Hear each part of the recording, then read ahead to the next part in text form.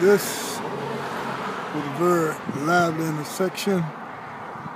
It was inclusive of the Ace Theater back in '47 when I moved here. It later became the Ritz.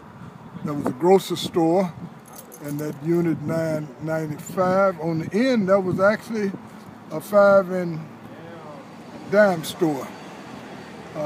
You had the Harlem House, where you had the hot dog specials. You had Oreo drugstore. You had Shoemaker. The shoe shop was once on the southwest side of the building here. The Oreo drugstore was on the